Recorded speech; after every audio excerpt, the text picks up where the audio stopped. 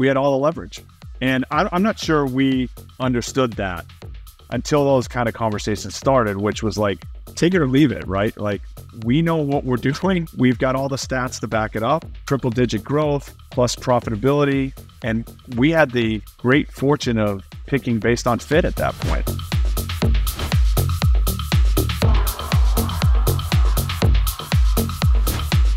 Welcome to the Startup CEO Show. I'm your host, Mark MacLeod. In this episode, I sit down with former co-founder and CEO of Taxjar, Mark Faggiano. If you bought something from a Shopify merchant, there's a meaningful chance that you've been exposed to Taxjar software. Back when I was an investment banker, I helped Mark and his team raise the $60 million growth round, and then he went on to deliver a massive exit selling his company to Stripe. In this episode, we walk through the whole Taxjar journey, from origin story to funding, his decision to be remote, skipping all the alphabet of venture capital and just going from a seed round to raising a growth equity round, and ultimately his decision to sell. Mark is now devoting himself to trying to find a cure to Alzheimer's, and so we end the episode talking about that. I really enjoyed this conversation. I hope you will too, and I hope you subscribe. Mark, welcome to the Startup CEO Show. How are you doing today? I'm great. Awesome to be here. Thanks for having me on. It's a true pleasure. For everyone listening, Mark and I first met because I believe in the power of cold calling, or in this case, cold emailing. And I thought that Mark was in San Diego and I was going to be in San Diego, and I wanted to meet him and learn more about his company. Turns out you were literally on the other side of the country in Boston. So I got that one wrong. But luckily over time you became a client, and we did a pretty cool deal together. So cold calling works if you're credible, right? You can't just be, you can't be irrelevant to the person. But anyway, it's really a pleasure to reconnect with you after a really long time. Yeah, and I'm thrilled to see you, for sure. Awesome. There was a little less white hair last time, so not much I can do about that. Yeah. It's actually my secret weapon in coaching. People ask me questions and I just stroke the beard and then boom, the insights come. I like it. So I can't shave it. Now, you've done a bunch of things, but obviously, the biggest success and the thing that you and I met was Taxjar. And so I'd love to spend a bunch of time unpacking that, because, the whole purpose, the whole context for this show is like, well, first of all, startups are hard, obviously. And then the hardest role within a startup is the CEO role. And, you look at all the biggest outcomes, founder-led start to finish, 100% correlation between your performance and the outcome of the company. So we're just trying to unpack lessons from CEOs in this show. And you've done all the things, right? You founded a company, you raised seed, you've done venture, you've done kind of growth equity, and you've had a very meaningful exit. And so there's a really valuable journey to unpack there. And so for folks who maybe don't know, maybe let's just start with what Taxjar was and what was the origin story of that business. Around 2012-ish, I was a little more than 10 years into being an entrepreneur. And, that's the only life I knew. That was the only life I was going to live, was trying to start SaaS products and see how big we could build them, right? It had been a couple of years since I started one. I think the last one that we had built shut down. We had sold it in 2009, something like that. And like everything else, timing was right to start the next thing, not only for me, but for Ryan Thompson, who I had started, who Mark, and I had started two other companies with that we had exits on. So 2012, hey, are you feeling good about doing something? And we both said yes. And what became known as the taco story at Taxjar, we literally got together for lunch at our favorite taco place in Del Mar, just north of San Diego. And our homework assignment for that day was to come with a list of possible ideas for the next thing. And we both literally had pieces of paper, and something about sales tax was at the top of both of our lists. So we were already in agreement that that was the thing that was kind of swirling around us and we should think about trying to solve. Keep in mind, neither of us have a tax background. Ryan's much more financially trained than I am. But it just was like one of those things that was in the water at the time that a lot of people with the company he was with and the clients that I was trying to serve were bumping heads with and really having a hard time trying to be compliant. So that's what we tried to do. We tried to be, and ultimately I think succeeded in being automated compliance software for e-commerce. At the time, just sellers, and then eventually, big brands that were doing hundreds of millions of revenue. And there's a whole lot to say other than that, but that's kind of the high level of what we tried to do. So I'm a CPA by training, so tax maybe makes my heart skip a beat a little bit more than it does yours. But there were a couple of key decisions there. First of all, identifying tax as a problem, and tax compliance is actually a lot meaningfully more complicated in the US than it is in Canada. My understanding, like the tax rate varies almost by zip code, right? So it's like a non-trivial thing to kind of get on top of. But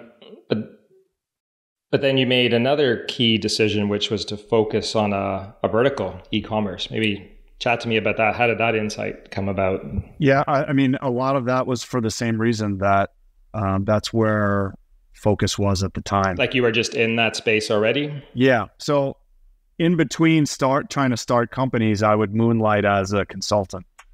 And I was basically a web mercenary, right? Like talk to somebody local who needed a website built. Great, we can handle that. Then it became, can you do our marketing for us? Sure. Then it became, we want to start selling things online. Can you build our shopping cart?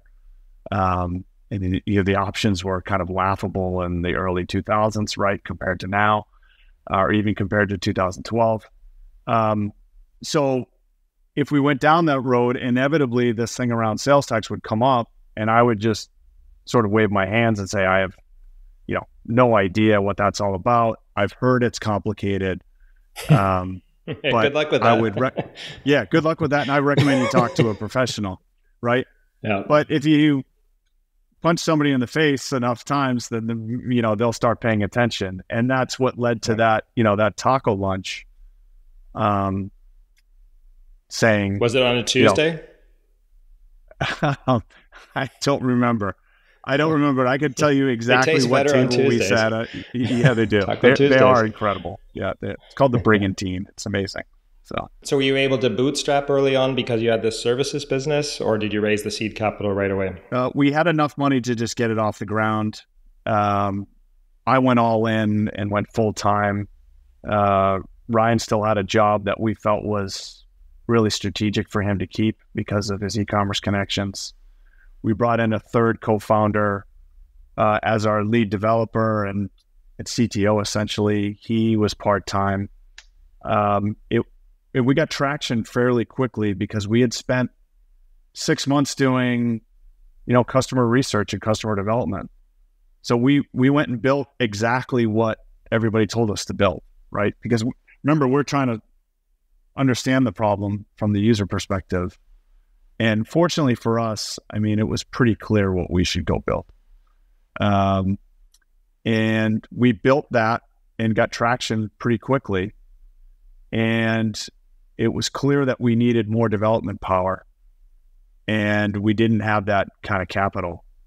And so one of the first guys that we brought in, his name is Kevin Reith, had some experience raising money and said, why don't we try an angel round? And we raised $600K pretty quickly, I'd say, within the first 8 months. And that allowed us to hire our first couple of developers full time. And you already had revenue at that time. So it's just more acceleration of a thing, or? I think we're doing, $1,000 a month, something like that. But it was clear that people could sign up easily. They didn't need our help. They would fork over their credit card after 30 days. They weren't canceling. And it was just a matter of, could we replicate this at scale? Yeah, listen, it's not the sexiest category, but obviously everybody needs it. I have payroll software, so another compliance related thing. I founded my company in 2015. I've been a subscriber since 2015, right? Like you get churn if you run out of if you go out of business, which is, a thing, certainly a thing in e-commerce as well at the low end. But otherwise, you're not going to churn unless you outgrow, right? And in payroll, right, if you get a certain amount of employees, then a certain amount of sophistication, you have to move on. But yeah, I've been a customer. Lord knows how much I paid for that software at this point. But that brings up another thing. Like when I think about the user experience of my payroll software, it completely doesn't matter to me because I set it up once and it just runs automatically. And was user interface really important for you? Is it kind of a set it and forget it thing, or how did that work? Early on, we thought a lot about what kind of experience overall that folks were going to have with the company, right? So not just the sign-in process and starting a free trial. We were very thoughtful around, hey, if somebody actually calls the phone number, what's that experience like? If somebody emails us, how do we talk to them? What tone do we use with them? Because we were nobody, we were going up against giants. We had customers that nobody had ever heard of, and we were really thankful for them. But we wanted them to then go on, whether they became a customer or not, we wanted them to go to their community and say, you should really check out Taxjar because they treated me the right way. Were you displacing giants? I'm trying to remember. Was it Avalara? Is that the company that was in your space? Were you like literally removing them and you were going in? Most of the customers that we were trying to win early on, there really wasn't a lot of options available. It was either a CPA or Excel. One of the things that we heard in all that customer development is people didn't like how they were treated, right? And we thought, that's easy, right? We know how to do that. So not only is that the right thing to do, but turns out strategically that was a smart thing to do as well. So, people talk about like product-led growth. We thought without it being a label to anything, we thought about like experience-led growth, right? Like we're just going to work really hard, try to make sure it's as easy as possible, but also just try to make sure that people were feeling good about the experience that they had and the time that they spent with us. Experience-led growth, man, I love that. Most of it was set it and forget, but as people grew, they might have to expand their compliance, right? So there might be a reason for them to come back and say, well, I need to be compliant in 12 states now instead of 6. So there's some things that I need to do. And as that happened and we started having more of those types of customers, then we had to think about, okay, that re-engagement process, how do we make that simple as well, right? As I was hearing you speak there, I was having all kinds of flashbacks to FreshBooks, so many similarities. First of all, like our competitor was status quo, right? Pen and paper, Excel, Google Sheets. And we never coined that term experience-led growth, but we were all about that. For us, we were inspired by, actually an e-commerce brand, Zappos. I don't know if you remember them, a shoe company back in the day. And the Zappos customer service reps were empowered to do almost anything to delight the customer, like just wacky shit that completely would blow the unit economics on the order.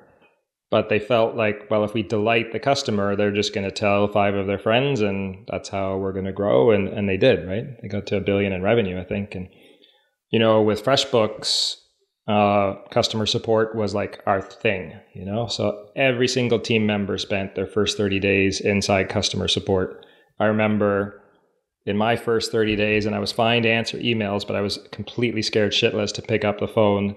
And then it was like, literally like a 5-foot-tall customer support manager who was assigned to me, and she's just like yelling at me until I picked up the phone. So, and then you just learn so much doing that, right? And then I don't know if they still do this, but at the time, if someone called customer support and a support rep didn't get to it within 3 rings, every phone in the office rang until somebody served the customer. We did a similar thing that everybody had to spend. this was much more in the early days, but everybody had to spend time in the support queue, right? Because we had this theory that you had to, number one, we actually needed it, right? But number two, the benefits of everybody in the company staying close to the customer paid off huge for us, right? So we all understood what they wanted and what we were doing well and what we weren't doing well, where we needed to get better. So that was a practice that was harder to scale. But I think the fact that we spent so much time doing that in the early days really paid off. This episode is brought to you by Fellow. Tell me if this sounds familiar. You wake up, you take a look at your calendar, and you see it's filled with meetings, stand-ups, weekly check-ins, one-on-ones, town halls, and those are just your internal meetings. Some are productive, but some are definitely slowing you down. Be honest with yourself. How many times have you thought this meeting could totally have been an email? Now consider that in the US alone, there are 55 million meetings each day, and 85 to 90% of those don't have an agenda. Fellow is on a mission to solve the meeting problem by offering the only AI meeting management solution that covers every part of your organization's meeting workflow. And as a Startup CEO Show listener, you get 300 free minutes of AI recordings if you sign up today. Go to fellow.app/CEO to start your free trial and start having better meetings. So we've chosen a category, tax, we've chosen a vertical, e-commerce. Did you then, how did you think about platform? I can't remember whether you did things with BigCommerce or others, but I'm sure you were, if not 100% Shopify, overwhelmingly Shopify. How did you think about platform risk? From the earliest stages, we actually didn't really understand the customer in terms of platforms. So most of the customers that we talked to in that development phase were on eBay. And so we solved for that right out of the box. And then, this is hilarious to say now, but a lot of them then told us hey, I'm starting to spend more time on this thing called Amazon, the third-party seller program. Oh yeah, this thing called Amazon. Yeah. Oh, okay. So, we were pretty naive. We thought, well, we have to make sure that we have a connection so that folks can download their data from Amazon, as well as eBay. And the beauty of sales tax compliance, right, is you can't file returns without knowing the whole picture, right?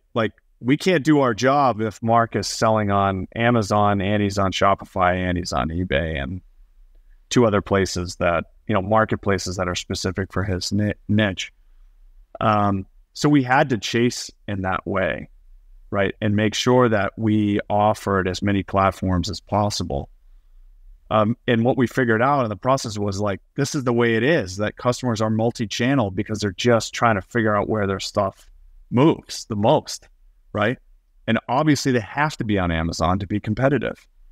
So that's how Shopify came in BigCommerce, and we learned a lot about where the product resonated best and where we should be spending time marketing and trying to acquire customers. I'm starting to picture very vividly why you needed more development horsepower, right?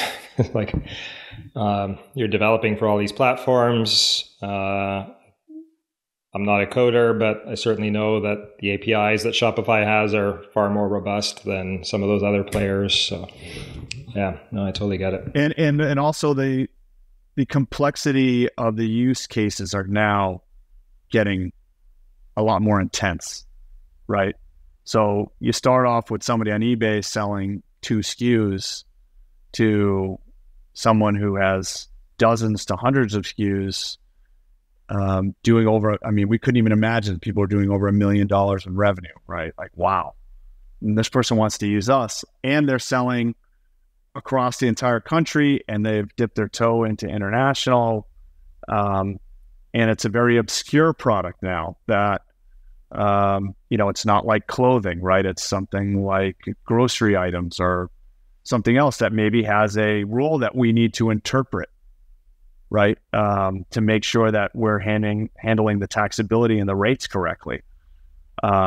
So that opened up all sorts of different doors around, well, maybe we need a lot more tax expertise in-house than we have now, because we were all self-taught at that point, right? So that was a game changer for us to start bringing in, ex-CPAs and folks that worked in the States, auditing and doing all sorts of other things. That gave us a lot of kind of intellectual horsepower that lent itself well to the product development. So what I'm hearing so far is there was a lot of iterating based on customer feedback. Were you calibrating that against an overall vision, or you were just sort of, I don't know, surfing with the feedback? Yeah, I'd say it's probably more surfing. I don't consider myself like a strategic genius by any means, like much more of a field player, right? It's kind of how I've lived my life.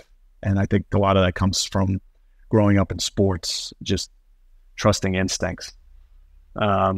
So yeah, we would have discussions where we weighed options and just kind of went with what we thought was the best.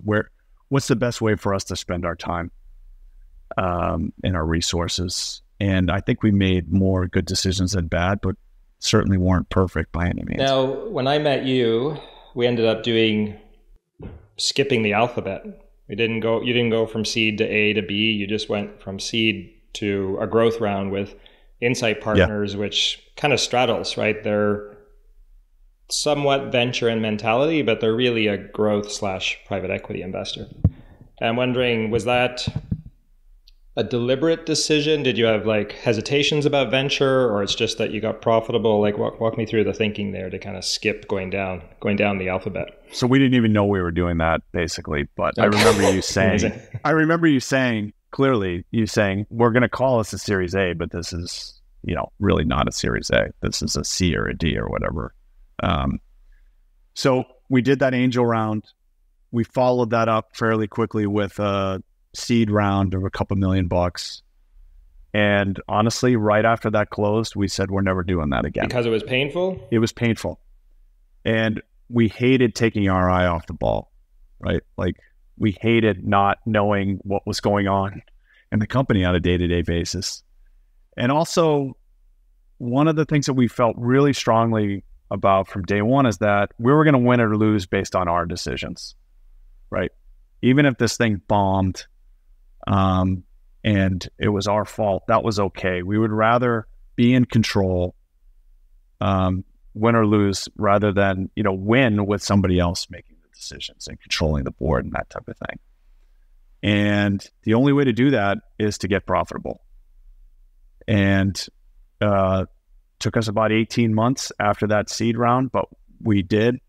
And I think we made like $8,000 our first month, and we never looked back.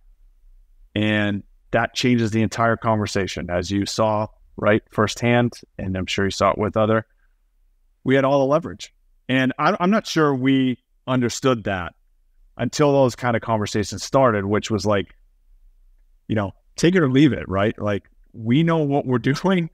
We've got all the stats to back it up, triple digit growth plus profitability. And we had the great fortune of picking based on fit at that point. And I don't know if you remember that, but that was everything to us, right? I sure do.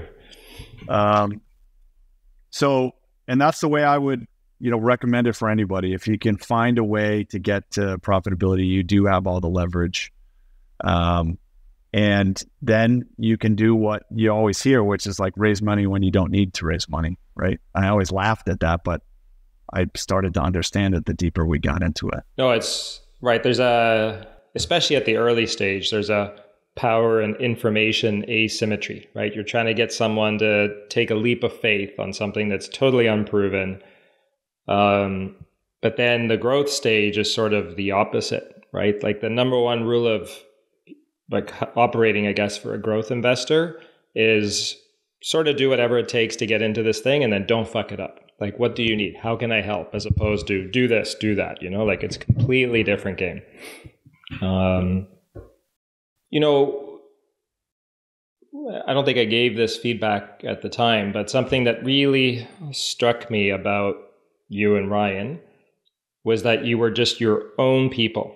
You took your own counsel. You were completely grounded. Like, I know lots of founders who, read all the blog posts, listen to all the podcasts, like they're getting input from everywhere and they don't trust their own instincts. And then they feel like I should do this, I should do that. And you guys just took your own counsel. And you did some things in that round that we don't need to get into here that I thought were like, oh, that's super ballsy. No, we can't do that. Oh, we can do it. Like just who knows, right? And it's just because you were your own people listening to your guts, right? Which is super important. Well, I appreciate you saying that. Matt Anderson was our third co-founder, and he played a role in that as well. And also, we had a really high comfort level with working with you, right? So we saw you as the guy in the room who knew everything that we didn't know, and we could, come to you and say, hey, what would you do in this situation? And that was super valuable. But look, one of the number one things that I hear from first-time founders is how do I find a co-founder, right? How do I find somebody to share the journey with? Ryan and I are, in 2012, we've been really good friends for 10 years, and we've already done this a couple times. You can't replicate that.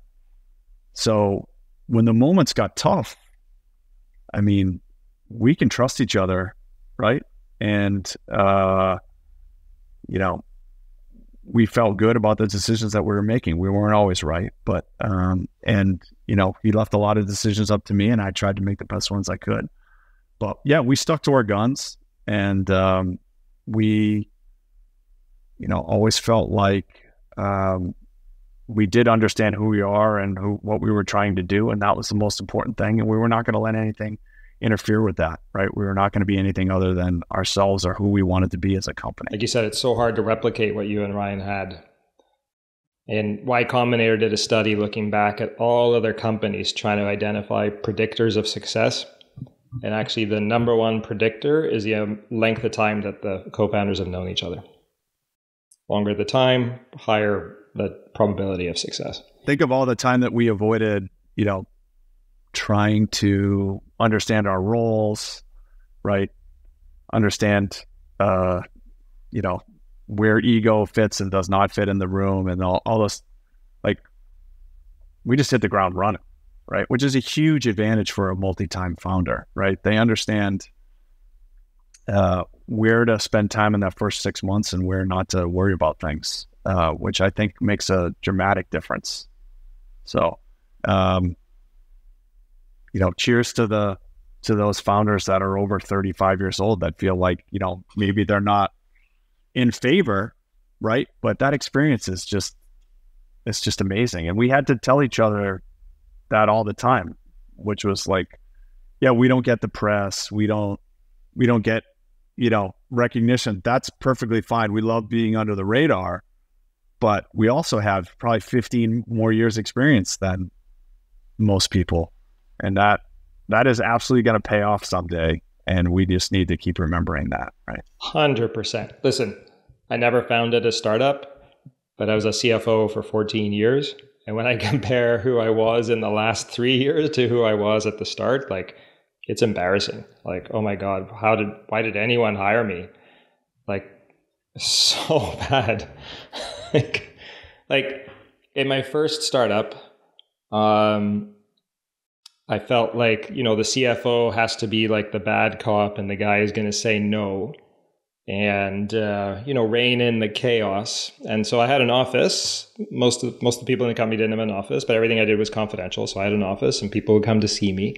And I literally went around the office to find the two least comfortable chairs for people to sit on when they visited me. So these were wooden chairs, and they were short, so that I would be like looking down at people like this, looking down over my glasses. You want to do, like, I was like such a dick. It was so immature. It was like a conscious strategy on my part. I'm going to assert dominance over these people. I'm going to make them not even want to walk into my office. Like, what a dick move. Oh my gosh. So, yeah. That's what happens when you become CFO and you're 29 years old, So right. It was bad. Right. Going back to experience-led growth for a second. First of all, I love that term. Do you attribute your capital efficient? Yeah. I can't believe no one's come up with it.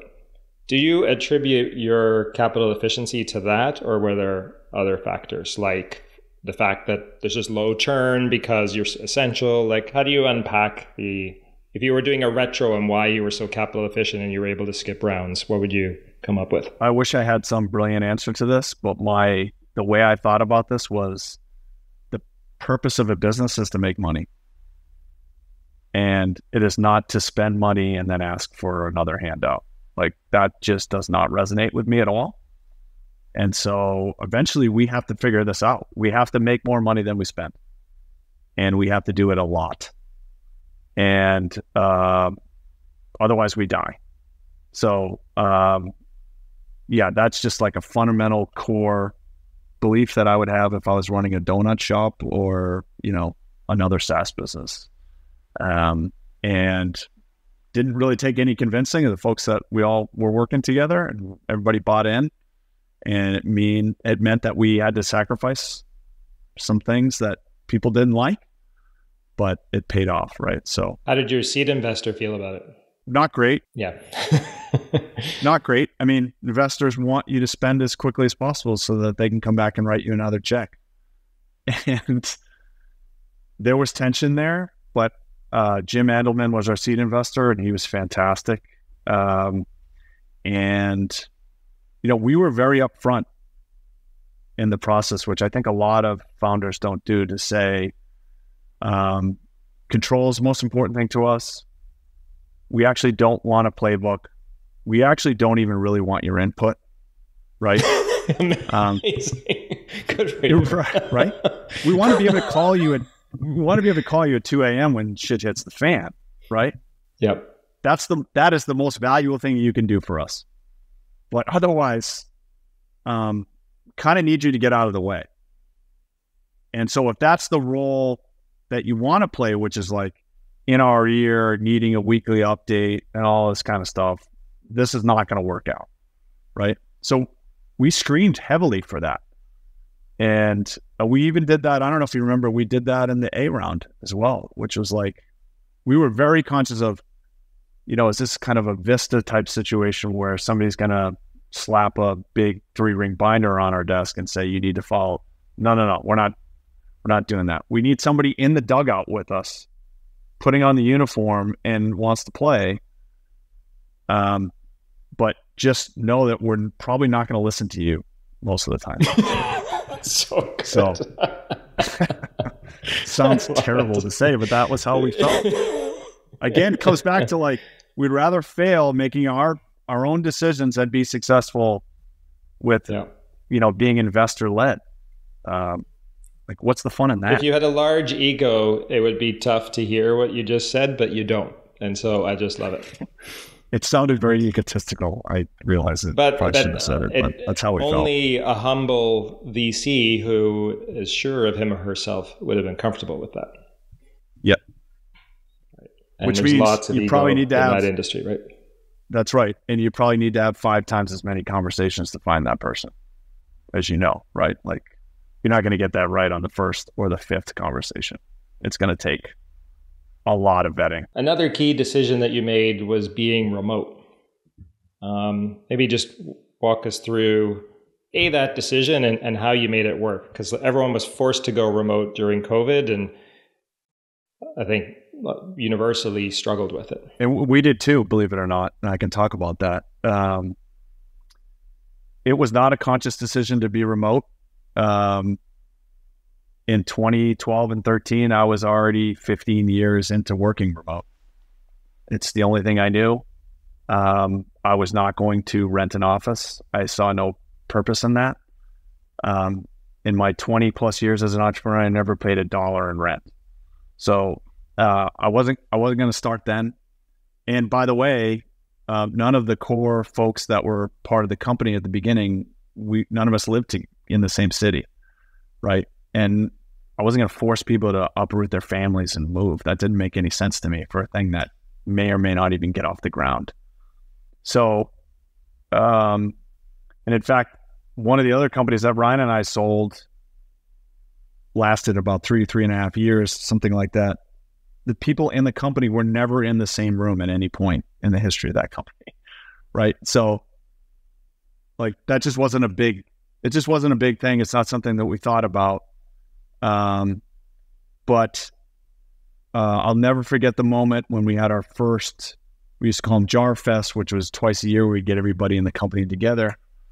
We had our first one, or maybe it was second or third, and we had enough people. It was, probably a couple dozen people there. And these people who had never been in the same room as each other, right, from all these different parts of the country and diverse backgrounds and everything, were acting like they had been friends for years, right? And I'll never forget thinking like, this is our thing, right? This is the way that we do it. This is actually the reason why we're going to be successful, because people have bought in to remote work. It works for their lifestyle. It works for the way that they want to work, and they're really appreciative of it.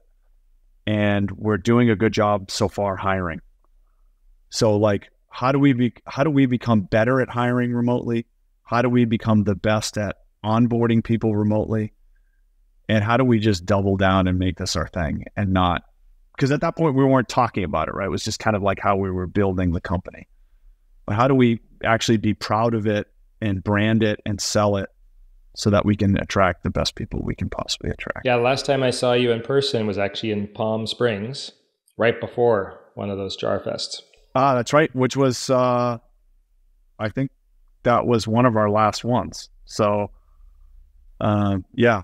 So, well, that was probably, 19, something like that, early 19. Yeah, spring of 19. Yeah. Only had a couple more after that. But those were just, those were a week at a time, all expenses paid. And, early on, we used to focus on like, well, we should do a bunch of work and be productive. And, and we figured out actually the opposite, like do just enough work to make sure the customers think we're actually working. But get people to spend, as much time as they can with their teams.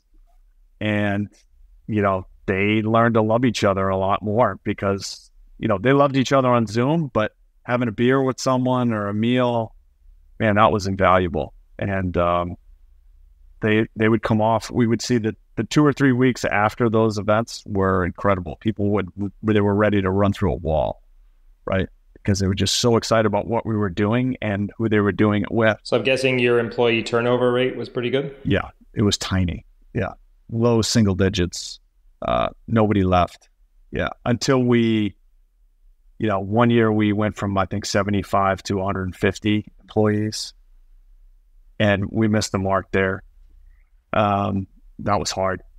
But before that, yeah, nobody's leaving. So you and Ryan are 3 for 3, or were 3 for 3. What's the secret to making a co-founder relationship work? Having time with that person before you start a company, right? So, our third co-founder, Matt Anderson, and I knew each other through family as well. So we just knew each other, right? We weren't getting to know each other on the job. We knew each other personally. We respected each other personally. We loved each other personally. The longer you get to know someone, you figure out where you fit and where you don't. And, if you really fit with someone, you're going to be friends with them for the rest of your lives. Because you share the same values and views on ego and teamwork and, what's important to building a team and a company. So I don't know if that's a great answer, but I think that's really what the magic is, versus, hey, you and I are forced to work together on day one. There's a lot of stuff you and I need to figure out about each other other than like, hey, what are we supposed to be doing building this company, right? And giving it the best chance for success. Yeah. It's a great answer. It's prioritizing the relationship versus being transactional, and you just need real time together. That sounds a lot better. I wish I'd said it that way. I'm just paraphrasing what you said. So maybe let's fast forward. So you raised the seed round with Jim, and then even though he would have preferred that you raise more capital, you didn't. You skipped and went to Insight, who, giant fund, clearly would have loved, I assume, to deploy more capital. But then you made a decision to sell. Could you just walk us through maybe those moments and in particular, maybe let's unpack the decision to sell because it's a big binary decision. Yeah. So to do that, I need to back up and give a little perspective on timing.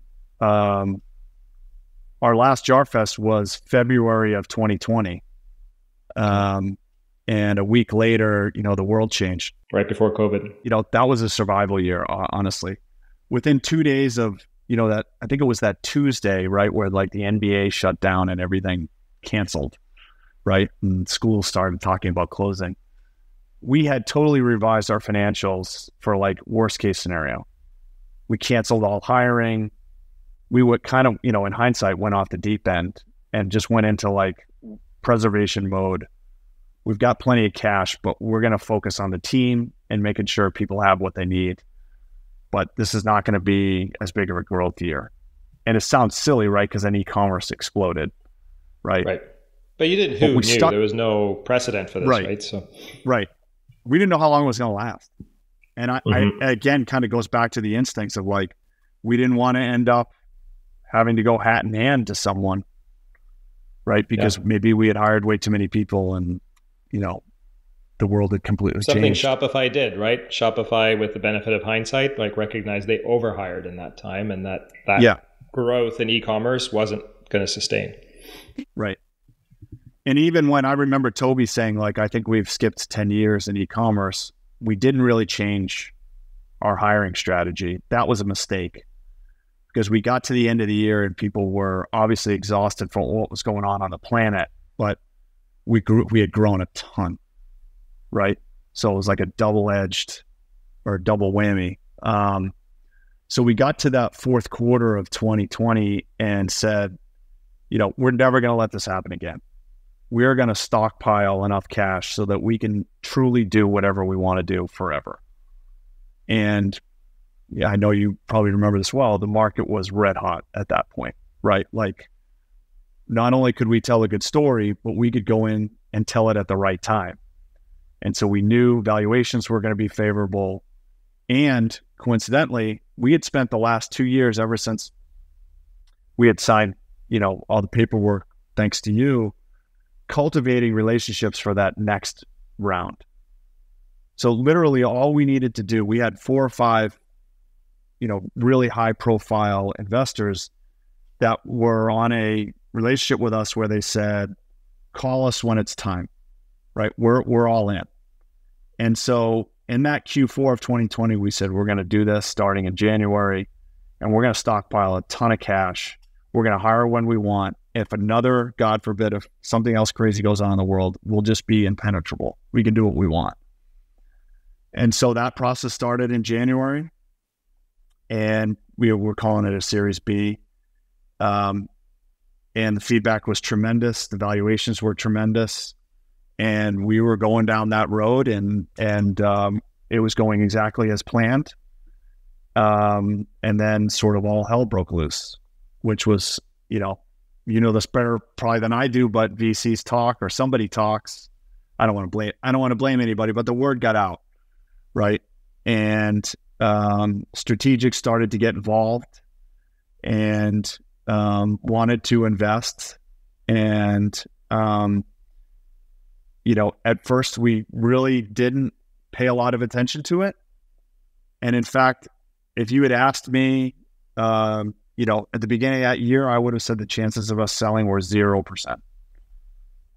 There's just no way it's going to happen. Why would we ever do that? Right? We're on a tear and we're going to go raise a ton of money and we're going to be that much more unbeatable.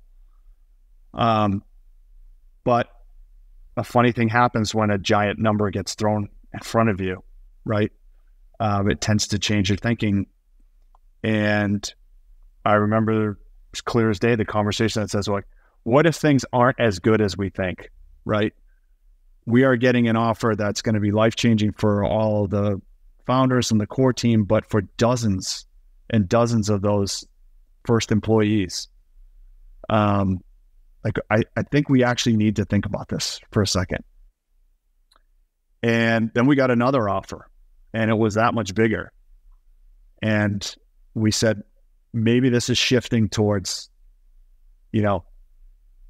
acquisition is the number one option. And I'll never, ever forget getting off the Zoom after that call and just completely, I lost it. I completely was bawling because I knew in that moment that it was pretty much over, right? Like it was never going to be, no matter who we sold to, they can always talk about it's going to be the same or we'll let you do your thing. But I knew that it wasn't going to be the same. And it was the best job that I ever had. And it was the most fun that I ever had. But I knew that we couldn't pass up on life-changing, financial outcome for, 30, 40 people. So that was hard, but I had to get over that really quickly. And, then Stripe came into the picture and, the deal got even better, basically. And at that point, it was like, if you guys, and we talked to people, we talked to some of our angels, we talked to other people and basically said, it looks like you're thinking this way, but if you guys don't take this deal, you may very well regret it in short order. And that was June of 21, which turns out to be the height of the market, right? And that's when we signed the documents and the deal was done. So timing is almost everything. And trying to explain that to the team, right? Like, hey, you were the guy that was in front of the team nonstop and said, our goal is to go public, right? Let's get to 100 million in revenue and be that first remote company to go public and do it our way. And having to get in front of people who were clearly disappointed and angry that, I stopped that momentum and decided to go in another direction. That was tough. So do you regret selling? Not one bit. No.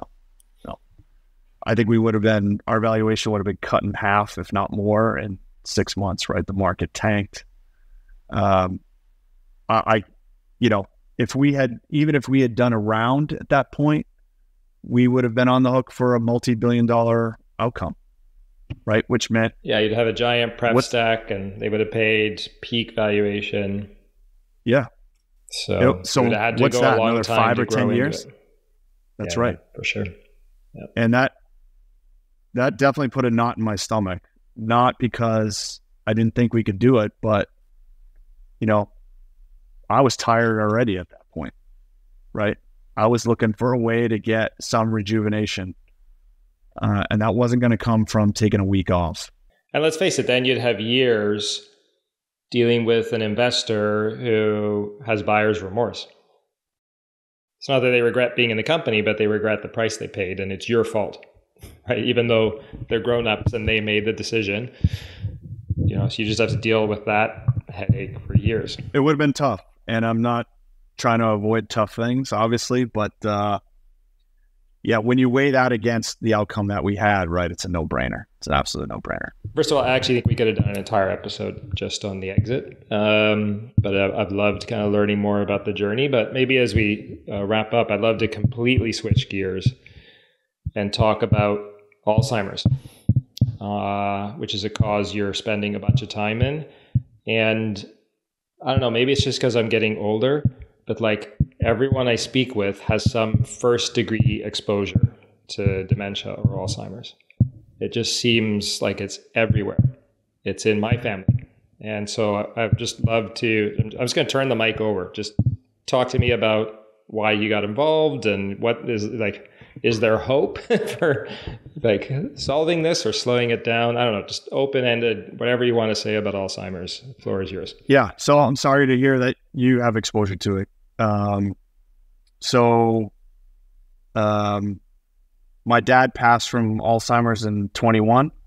And that was after basically about 8 or 9 years fighting it since he was first diagnosed. It's the worst, basically.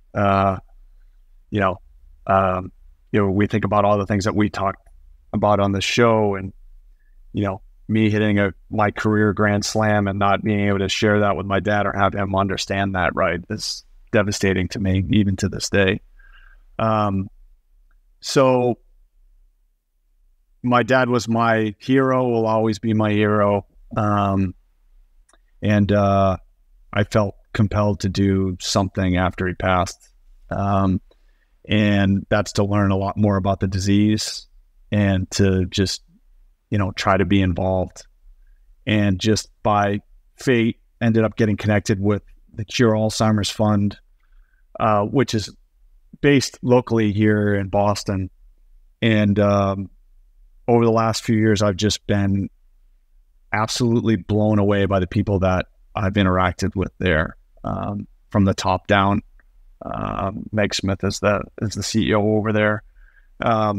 And you'll love this actually. Their approach is very VC based because a couple of the guys that founded it 20 plus years ago were from the VC community. And their efforts are in funding research. So it's a little atypical in that way, but they have the world's best scientists coming to them and making proposals for funding that may otherwise not get funded through typical, venues and ways of getting funded, which I'm still learning about, so I can't speak too intelligently on it. But they'll take bets on long shots, which I think is really cool. And they're deploying $30+ million a year. It's like little seed investments, right? Somebody comes to them and has an idea of, let's think about this approach, or we need to know more about the relationship between the gut and the brain. And I want to go do that research, and I'm looking for seed funding. So this is a non-expert's opinion, but we're a long ways away from a cure. I feel that. In fact, the research says that this is developing decades before it's ever diagnosed, right? So, folks that are in their 40s and 50s, this might already be happening in their brains, which is really unfortunate. So what are the right ways to get to this earlier, right? So that somebody in their 30s, 40s, and 50s knows that they're at risk for this, or this is coming, and what can be done in that phase versus hey, my dad's been diagnosed. It's too late, right? This thing is a runaway train at that point. And that's historically the post diagnosis phase is where most of the money has been allocated. And now you're seeing more money allocated to pre-diagnosis. So what are the greatest risk factors, right, that we can prevent?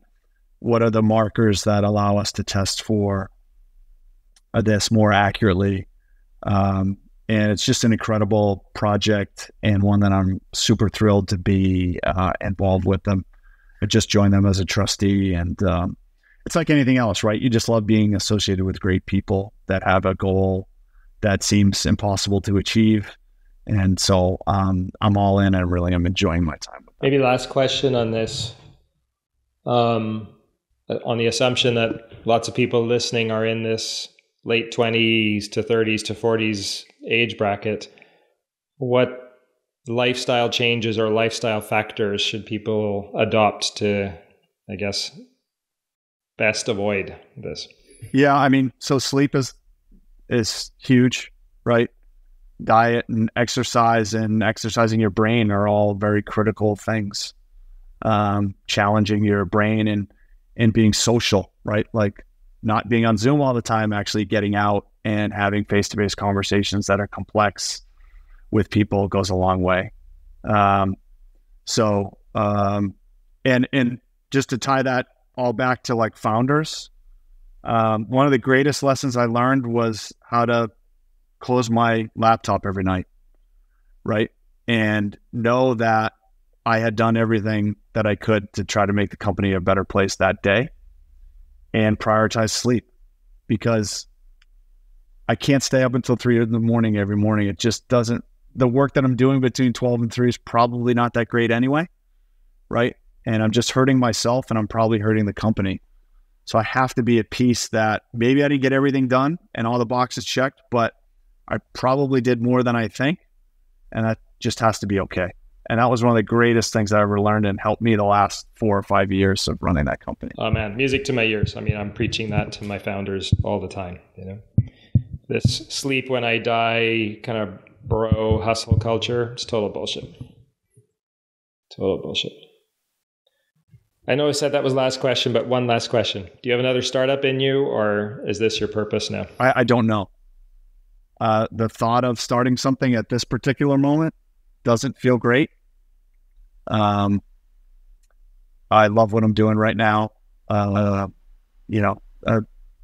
to help other founders, spending time with Cure Alzheimer's, and just I am locked in with my family, and I'm able to take them to school or every single sporting event. That feels amazing, and we've done a bunch of traveling and creating memories, so that's fun. I gotta tell you, Mark, this is inspiring stuff, I think, for folks listening, and I'm super happy for you, and it's been a real pleasure to see you again. Thank you so much for making the time. Thanks for thinking of me and including me. Appreciate it. Hey, thanks for listening to the Startup CEO Show. If you'd like to connect with me, be sure to visit my website at markmacleod.me or follow me on LinkedIn at @the_Mark_MacLeod or Twitter at @markmacleod_. And if you want to tune in again next week, be sure to subscribe on YouTube, Spotify, Apple, or wherever you get your podcasts. We'll see you next time.